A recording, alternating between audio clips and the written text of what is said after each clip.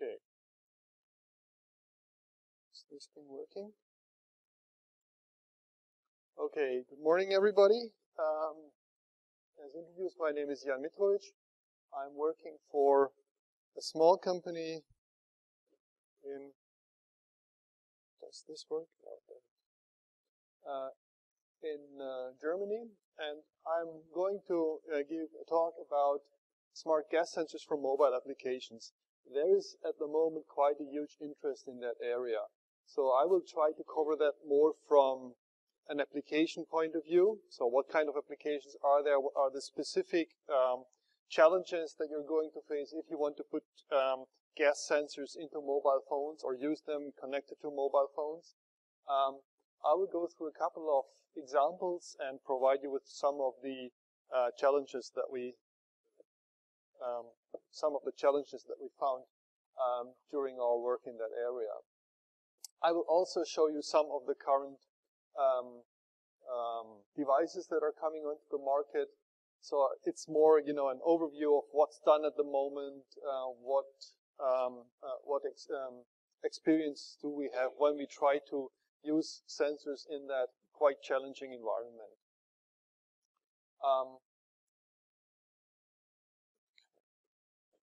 So just a few words on JLM Innovation, because most of you probably won't have about the company. It's a small company founded in 2004.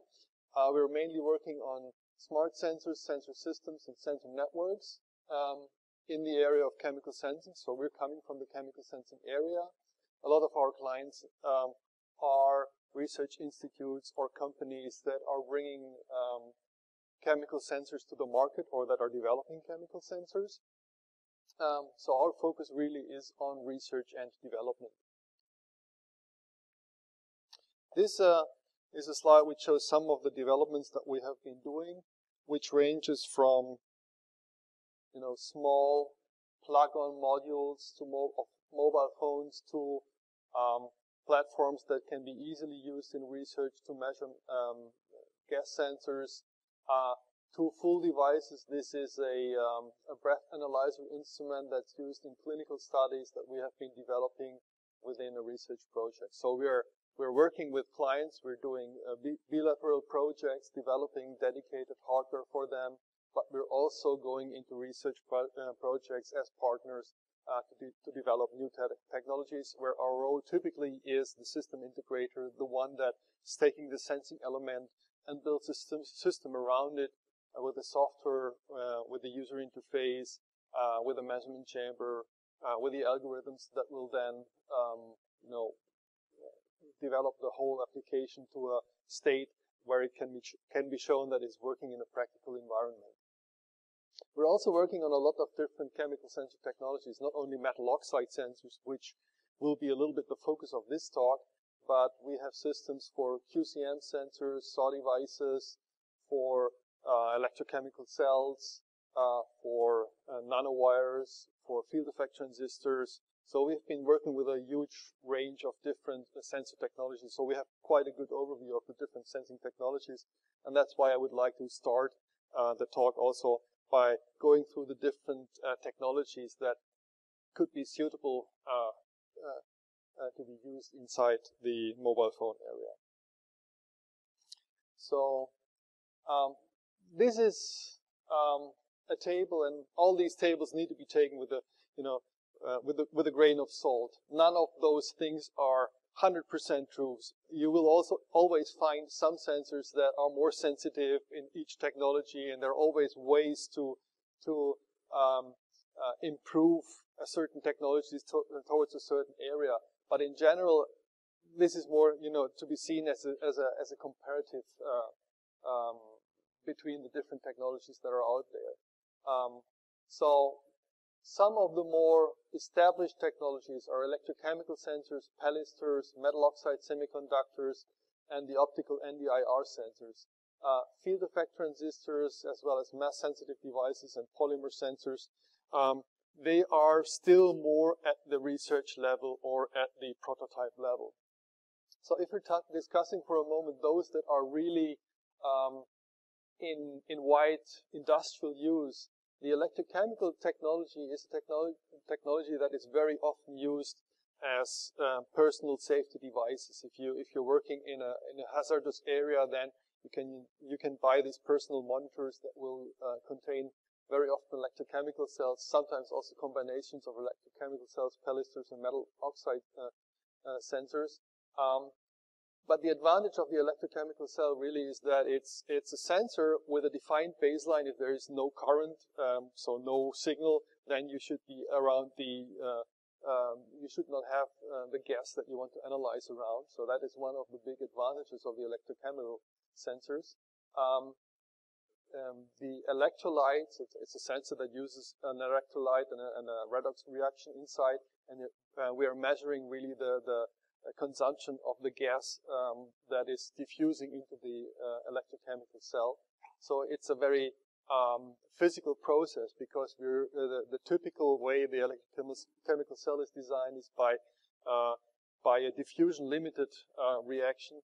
So essentially, that effect makes them rather reproducible. The limitation is that very often you experience short lifetimes. Typical lifetime of an electrochemical cell will be around 2 years, and as they're often used for safety applications, there's a recommended recalibration interval of few months. The advantage still is that they're reproducible. The drift typically is in one direction, so that makes them a nice, reliable sensor. The pelister sensors, actually, they are used to detect flammable gases, so anything that can be burned, which is essentially how they are measuring the analyte. They're burning the analyte, and they're measuring the heat transfer that comes from that burning.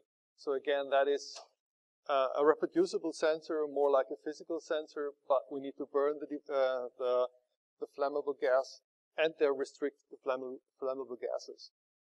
The metal oxide semiconductor sensor is one that is now widely used in many applications, especially if cost is a big issue, because they can be made very cheap, they can be made small. One of the main applications is air quality, is carbon monoxide, so carbon monoxide gas warners. The initial application of them in Japan, where they first conquered the market, was city gas or methane, butane, propanol gases that you use for heating, and where you need safety devices that will warn you when there is an increase of that kind of gas around in a room, in a closed apartment. So it's a safety sensor, but not with a requirement for a very high resolution. The presence of the gas is the warning, and you just need to make sure that if you are reaching a certain level, then the sensor will respond and warn the inhabitants. So the limitations of those sensors are typically stability and selectivity, especially if you want to detect gases in much lower concentrations. Then, of course, stability and selectivity becomes an issue, because if you have a broadly selective sensor and you want to pick out certain gases from the atmosphere, then any interfering gas will lead to changes that you have to discriminate between the gas that you want to analyze. So as we have seen in the last talk, one concept is to combine them into arrays and use several of those sensors, which on the one side is nice, that you can do this. On the other side, if you want to integrate it into a mobile phone, it means, more cost, more space, more power consumption. So you need to balance these effects. The other very established technology is the optical NDIR sensor, which is typically used to measure CO2. There are also, if you set the optical filter to wavelengths that sense in different areas, you can also sense different analytes like methane gas, for instance. But the typical application is CO2, where they are a perfect sensor because it's a physical sensor. You don't have an interaction between a chemical layer, which would lead to drift. So it's a very reliable sensor. The disadvantage of that kind of sensor is that you need an optical wave path. So you get this absorption effect due to the CO2 presence. And that wave path determines the sensitivity. Now, if you want to bring that into a mobile phone, there's not much space for an optical wave path. So the size constraint in that area is really something that's hitting you. From the more research-driven sensors, there are these mass-sensitive sensors where what you essentially do is you have some resonating structure, and that resonating structure will change its frequency depending on the amount of analyte that absorbs from the air. Typically used sensors are here QCM sensors, where you have a quartz crystal like you have in a watch, or a SAW device where you have a wave that translates through the surface, so surface acoustic waves. And if you want to integrate it into a chip, there's also a way by using cantilevers, so small swinging cantilevers that resonate at certain frequency, and then you can measure the resonance change due to the absorption of material and the mass change on top of that resonating structure, which will reduce typically the resonant frequency. So that's a nice concept. It's also quite reproducible if you're using appropriate layers onto those sensors. The disadvantage here is often that you need a reference gas. Why? Because consider you have a sensor that operates at 30 megahertz or 100 megahertz or even higher, and you want to measure the change in resonant frequency due to the incorporation of some extra mass onto that already massive structure. Then the change that you measure is only a few hertz. And then you have to take into account that this resonant frequency not only depends on that absorption, it also depends on other effects around, pressure changes, temperature changes, especially temperature can change the resonant frequency quite drastically. So you're typically measuring frequency changes in the order of less than ppms or even 100 ppb of the resonant of the fundamental frequency of the substrate. So if you have a 30 megahertz quartz, it's very easy to measure frequency changes in the area of 1, 2, 3, 4, 5 hertz. And there's also enough signal-to-noise ratio to measure those reliably. But the frequency change due to temperature and others might be 100 hertz or 500 hertz. So you need to discriminate that. And the typical way to get around it is to establish the baseline of the sensor at a certain given time by using a reference gas and then switching to the gas that you want to measure. Now, on a mobile phone, where's the reference gas coming from? So that's a limitation that will really lead to the issue that if you only want to measure very small signals, as you have to establish the baseline, you're limited. So the field effect transistors that are also mentioned on that chart, they're interesting. They have been around and they're used commercially for hydrogen detection. In the case of the Lundström FET, the Lundström FET is a field effect transistor where you have a gate material that is porous, and the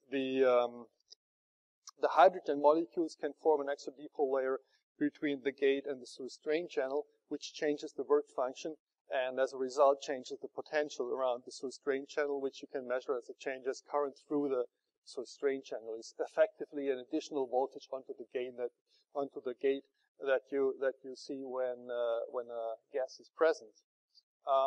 So they've been around. They're typically heated sensors to allow for the hydrogen to diffuse quicker, so that you don't have too long response times, typically in the range of 150 degrees Celsius. But if you want to measure something else than hydrogen, which might be of limited use on a mobile phone, then you need to make that porous layer in a way that also VOCs can go through, or that you have some catalytic reaction on the surface that will produce a hydrogen that diffuses through the layer. So the whole process becomes more complicated. One way around it is the so-called SG FET, the suspended gate FET, which is a more complex structure because now you're lifting the gate off the source drain channel and you're putting an air channel between the gate and the source drain channel. So effectively, the lower side of your gate becomes the sensitive area, and you can cover that with a polymer or something else. The disadvantage in that case is that now your silicon structure becomes a lot more tricky because you have to provide this suspended gate in a way which means two chips bonded onto each other, which makes the whole process and the packaging and the cost around it a lot more expensive. Nevertheless, there's a company that has been trying to bring that to the market. It's originally a technology developed by Siemens and a university in Munich. And there's the company Micronas, which has recently bought by, I forgot. So it's Micronas in Freiburg, who has been trying to bring this under the brand name MySense into the market. And I think they're also targeting the mobile phone market because apparently that's a technology that could operate at lower temperatures, and it's silicon compatible. A field effect transistor is, of course, done on a silicon chip, so you can, with flip chip bonding, put those two chips together and bring that to the market that way. They've been trying to do that for years. So far, I haven't seen a product really out there in the field that has created a lot of market, but that is still something that is happening. So that's maybe one of the contenders here. Outside the metal oxide sensor market that could be watched. So the last one here on that list is the polymer sensor. So now this is a big area of different sensors that could be used. It could be conducting polymers like polypyrrole. It could be the typical carbon black polymers that have been marketed in the Ceranos instruments, or it could be gold nanoparticles. The concept there is you either have a by itself conducting polymer, or you're mixing something into the polymer which makes it a resistive structure which provides some conductance, and then you're measuring the change of conductance as a result of absorption or interaction of gas molecules with the species that you have inside the polymer. The really nice advantage of such kind of technology is that it's very low power. You don't typically need to heat those things. It's very easy to integrate because it's just a polymer that you need to put on some kind of interdigitate structure, which could also be done on a chip. So it's potentially a low-cost technology. Often we've seen limitations in sensitivity. So let's go to the next slide where I've tried to summarize the pros and cons of those different technologies in terms of applications on a mobile phone. Again, it's a little bit hard or harsh to really take that. So if you are going for any kind of application, you should really look in detail. Is there a way around it? Can I make the technology work really? Because there are sometimes ways around, and there are sometimes ways to cope for stability issues or other issues that could help make a technology work. But that's a general rough identification of the different technologies. I've been a bit broad in two areas here on the mass-sensitive sensors and the polymer sensors because they're dependent on a lot of different properties. What kind of sensitive layer are you really looking at? Is this a conductive sensor? What kind of analyte materials do you have? There are some analyte materials that you can't pick up with a certain technology because just fundamentally there is no interaction which provides some kind of a signal. Like if you're trying to measure oxygen changes with a mass-sensitive sensor, there's not really much of a change on the sensor because oxygen or N2 or others are in similar range. But in general, that's one way to look at the things. And if you look at here, you see that from a cost point of view, from an availability point of view and from a size point of view, which are all, extremely important parameters if you want to go to the market. At the moment, only the metal oxide sensor technology is really fitting that area. This part here, I mean, that is something that we could argue here, because especially this MySense technology could change the picture here a bit more. But let's wait and see what happens on the market. So I would also like to give a little bit of motivation why people should be going into the mobile phone market. And I think it's pretty obvious, actually. If you just look at the size of the market, there is no other technology market available that produces comparable numbers of units that you're going to sell. Mobile phones, if you just look at the Samsung Galaxy S4 until the first quarter of 2013, I mean, you have tremendous numbers. These are production numbers in millions. So I think of the Galaxy S4, they've sold 40 millions. So if you put a sensor, any sensor inside there, and you have 40 million sensors, then you will have a market that probably exceeds almost any other market there out in the field. So of course, if you have some kind of a technology that is a mass market technology that profits from, shrinking the size and producing it on a silicon level in big numbers, then that is really the market that you need to conquer if you want to be the winning technology provider in that area. So that is why the companies have really been drawn into that area. If you have another niche market with your gas sensor, then you can produce maybe, 500,000 sensors, which is already for gas sensors a huge market. Gas sensors is typically a very fractured market with lots of different niche markets. But if you compare that to something like this, even the automotive market is small in comparison. So people are really attracted by that market.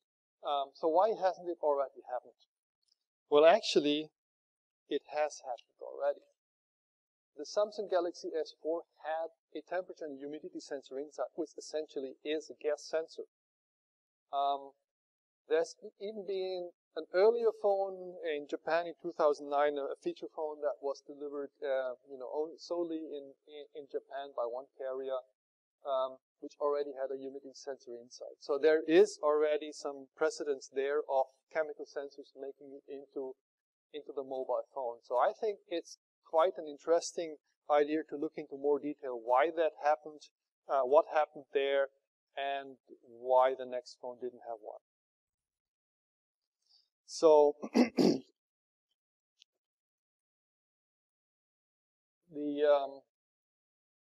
the approach that Sensirion took to conquer that market was, of course, they've been shrinking the size of the device. This is the pre-mobile phone sensor, the SHT21, and this is the sensor that's now in the phone, and I think it's even a little bit smaller than on this picture here. I tried to keep it in the same size, but the size difference is even a little bit stronger.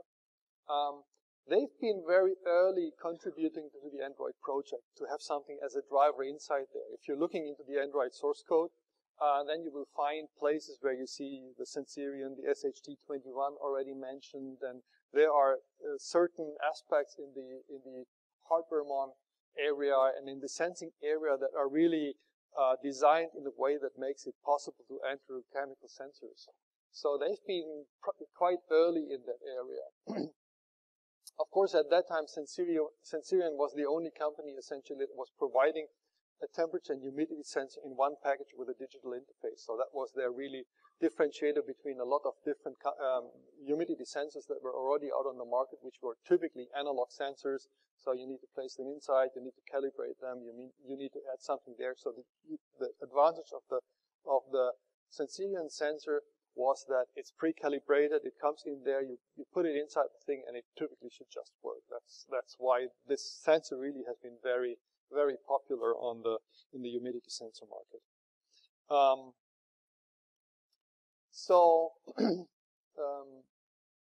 In 2014, the S5 was released and the humidity sensor was gone. Why is that?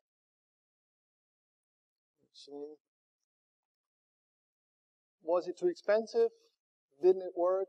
Well, first of all, some users complained about bad performance. I mean, people have been testing the sensor and trying to find out, can I measure the humidity with it? But those were really the technical adept people. So it's not the broad majority that really does this performance testing or complains about bad performance. Typically, they take what they get there, and believe it. But actually, most users didn't know about it or didn't care. And I bought one of those phones because I knew that the sensor would be inside there, so I was really very interested in it. So I bought one of those phones, and at the beginning I played around with it, but then I found out after having the phone for a week or 2 weeks that actually there is no much need to measure the humidity with your mobile phone. So why would you do that? I mean, I know if the air is dry. I know if I feel well. I don't need my phone to tell me that. I can sense it perfectly myself. So where's the added value? I think that is really the big issue that this kind of sensor had. So when the S5 was released, the sensor was gone because that value that is provided to the end user is just not there. But let's try to. Oh, wrong direction. Let's try to dig a little bit deeper on how that was done technically. So I took the S4 and I ripped it apart and I looked inside to really find out what is happening there, where the sensor is, and so one thing to know. So this is the lower part of the mobile phone. This is a small compartment that you can lift off, which carries some antennas and the buzzer or the speaker. And so this is the USB connection here, down here, and there's some cover area here, and the sensor itself is below here. So if we're lifting off that area here, we can get to the inner parts here, and this is the sensor here. So here's the USB connector. This is an antenna, and this is an antenna cable. The antenna actually is sitting on contacts here in that compartment. And here's the sensor, and you will notice there's a small hole below the sensor. On the other side of that board, you will find the microphone. So they've placed the humidity sensor in close proximity to the microphone, and actually there is a small, very tiny hole in the phone which provides the access to the microphone and the Sensorion sensor. And to seal this thing, there is a small gasket here, a rubber gasket that seals that area, that provides the access from the microphone on the other side to the temperature and humidity sensor. So that is what they did to place the temperature and humidity sensor inside the phone. Now, if you're holding your phone and you're speaking with your friend on it, and then you want to measure the temperature and the humidity, you're taking the thing out of your hand, and then you're pushing the button and say, okay, what's the humidity level here? Okay, you've been speaking to your friend for 5 minutes, and the humidity is going to be extremely high. Because in your breath, you have humidity almost 100% saturated at body temperature. That is a lot of humidity. And of course, that sensor will see it. If you take that mobile phone out of your pocket, which is close to your body, it sure doesn't have the ambient temperature.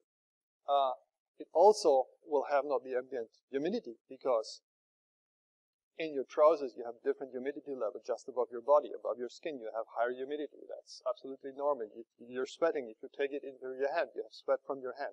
So there are all those intrinsic problems that you have when using that kind of sensor inside a mobile phone that are things that you can't really get away from. The only way to measure humidity reliably with that sensor is to take the phone, activate the humidity sensor, place it somewhere where you don't touch it, go away so that you don't breathe at it, and then measure the humidity. Now, why should I do that? I know the humidity level because I know how good it is. So that's another problem why we need to really investigate what the use case for something is. So if we're looking a little bit onto the minimum requirements that we need to meet when we're placing a sensor inside a mobile phone, then of course there is hardware requirements. We need to play well with the surrounding electronics, which typically is supplied with 1.8 volts. I mean, there are different voltages inside the phone, but 1.8 volt is a standard voltage that many chips use in mobile phones. So if you're using that voltage, you're on the safe side. You need to provide low power consumption. This is an add-on feature that you're going to deliver, which is not the core part of the phone. So the budget, the power budget that you will have for that is low. You need fast on and off cycles, because the user is, I mean, if I use a phone, I know I can start an app, it is there within seconds, and I can get my information, and I'm good. So that's my expectations. I don't want to go, for half an hour waiting until the sensor has equilibrated and then find out what's happening. So you need to provide those fast on and off cycles. Smallest possible size is needed. Of course, there is a lot of competition inside the phone, what you can put inside, and space is, of course, a big constraint. And you need a digital interface. You can't, use an analog sensor and tell the phone manufacturer to build the analog interface around it. They don't have the know-how to do that. They're developing phones, typical phone, every half year they bring out another phone. So they don't want to spend a lot of time, messing around with their analog hardware. The sensors need to be digital, and you need to, have the software requirements already there. It's a development process that needs to be quick and fast for the phone manufacturer. Otherwise, it's not going to happen. Specific challenges for chemical sensors and mobile phones. Well, we need to survive the production process, which means, typically 250 degrees in a reflow oven if you're using an SMD sensor. Most chemical sensors that are out there on the market are something that you plug into the electronics once the electronics is done. Or maybe you're soldering by hand, for niche markets, the sensor after the typical electronics design has been done. But inside a phone, there is one production process. So you have to live with that production process. You must survive the reliability testing. They do all sorts of strange things, dropping phones, salt water spraying, and there are lots of things that they're doing, vibration tests. But typically those you can probably manage. The more difficult things is that if you know gas sensors, if you know metal oxide sensors, if you know all the typical gas sensor technologies, typically you need to calibrate those sensors. And we need to calibrate those sensors not inside the phone after, the thing is built, because you can't calibrate the phone. You can't expect the phone manufacturer who's churning out millions of phones to go with each phone into some step where it's equilibrated at some known calibration gas for half an hour. That's not going to work. So you need to have something that's you install it there, it works, it has the calibration data with it, and it works.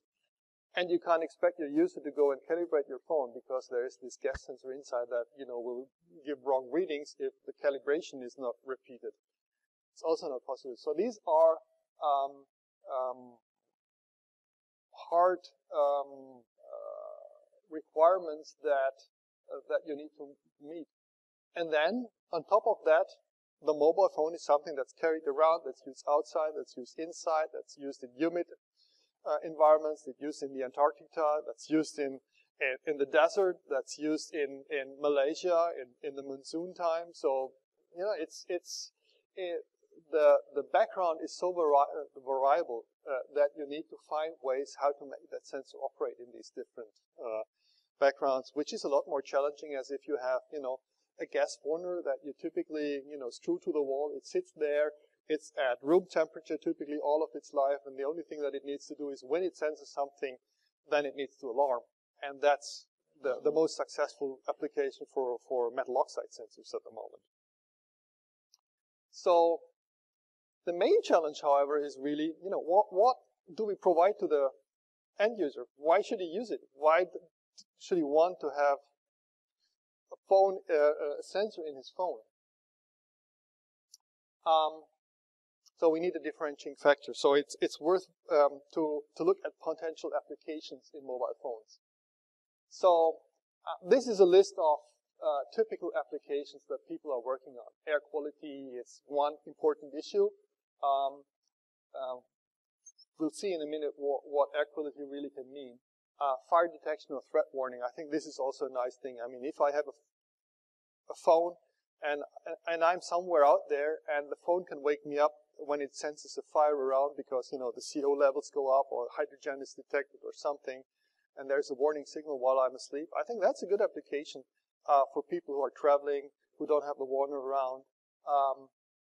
Then there is these health or well-being things, ketosis or halitosis, or helping me to sense my my body functions, to see if I'm in a good state or if I'm following a diet. If am I working well? You know, is my body working well? So this breath analysis is something, or breath analysis, or maybe through the skin or something. That are applications that I think make a lot of sense, because that's something that I, as a user, have a direct effect. And I'm also prepared to work for that, to really do some kind of an exercise with the phone. Or I don't expect that I switch on the phone and it tells me immediately I'm okay. I'm prepared to, you know, do something, breathe into the phone, you know, look what the signals are, or not look at the signals myself, but wait for a result to be happening, because it's value that I get. It's something that I'm really interacting with the phone to do something. Like, you know, a breath alcohol measurement. Am I okay to drive? That would be nice if you could get the sensors to a state where that is reliable. But if they're not reliable, we see all those gadgets. I mean, we've built some small, I've got it here, some small plug-on module that you can plug onto your mobile phone. And one of the big things we had with that, we had a lot of fun when we went out drinking to see who could drive that sensor to the craziest level. So some kind of more like a gadget thing, not a tool to find out if you're fit to drive, but, you know, things where you can use the sensor in a social environment, or enhance your experience for something. That's also a good application. Food quality or safety issues or other things might also be interesting things. So it must be something that's of value to the consumer.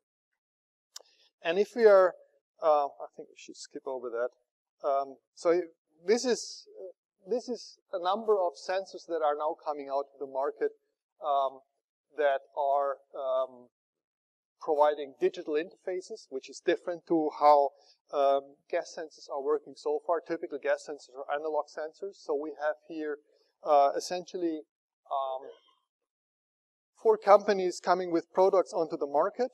Let's just go briefly. I mean, I will have another talk on Wednesday where I will describe those sensors in a little bit more detail. But just quickly here, this is one of the first contenders on the market, the CCS sensor. CCS has been recently acquired by AMS, who also has bought Applied Sensor, another metal oxide sensor company. So they're trying to build a powerhouse there, especially going for the mobile phone market. And that is a very, very small sensor, which includes a small microcontroller to drive the sensor and the sensor itself. And to the outside, it provides an I2C interface.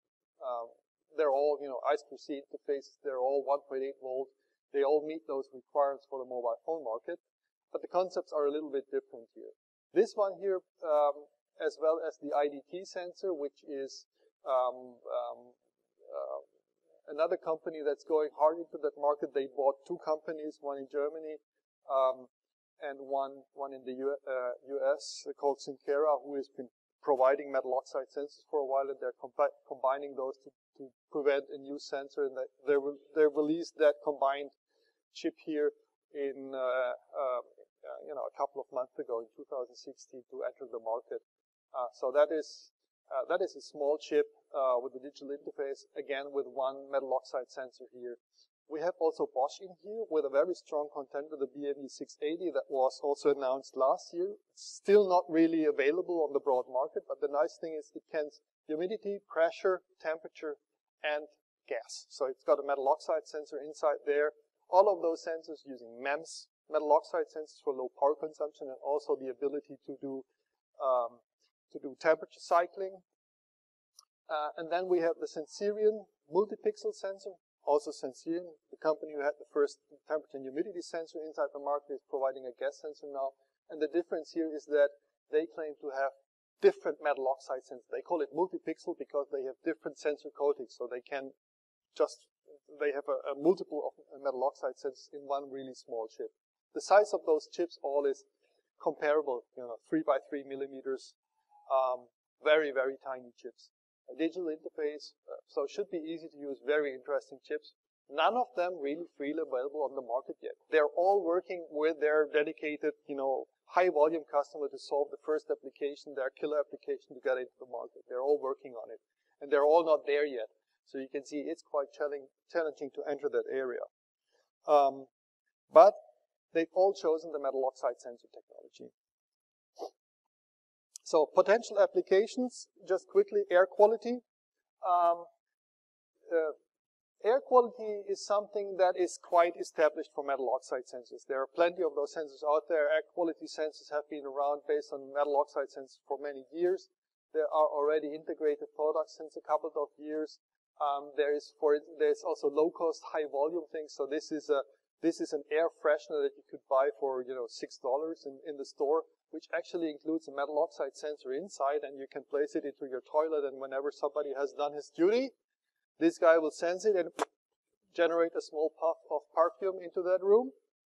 It works beautiful. It works well. I've bought one to test it. Of course, I'm really curious to see how those things work.